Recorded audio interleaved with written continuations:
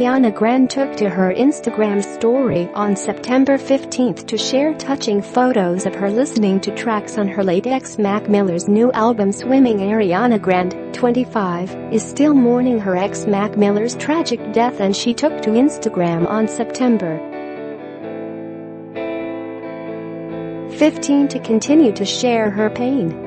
The singer shared screenshots of her listening to tracks on Mac's new album Swimming, which came out on August 3, to her Instagram story, and added several heart images to the pics. Some of the tracks included Ladders and Gunno. Ariana's latest posts about Mac are just some of the several she started posting a few days ago. For her first, she simply posted a black and white pic of the late rapper with no caption, but on September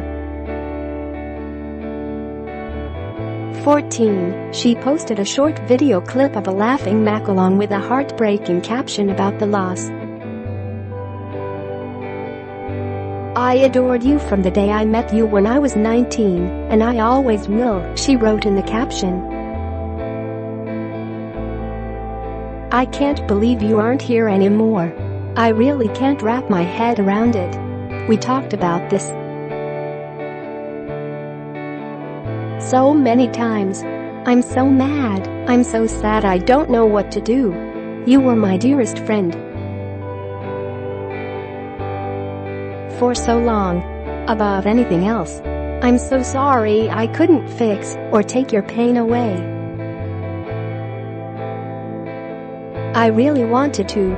The kindest, sweetest soul with demons he never deserved. I hope you're okay now. Rest." Ariana's grief is understandable considering she dated Mac for 2 years before they broke up earlier this year. Shortly after their split, Mac got in trouble with the law when he crashed his car into a pole and was later arrested for a DUI. Many trolls blamed the incident on his split from Ariana and claimed the rapper was headed for a downfall since she quickly became engaged to Pete Davidson.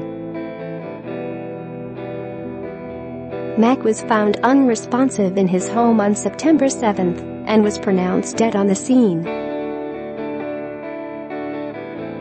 Although toxicology test results are still pending, he is believed to have died from an apparent drug overdose.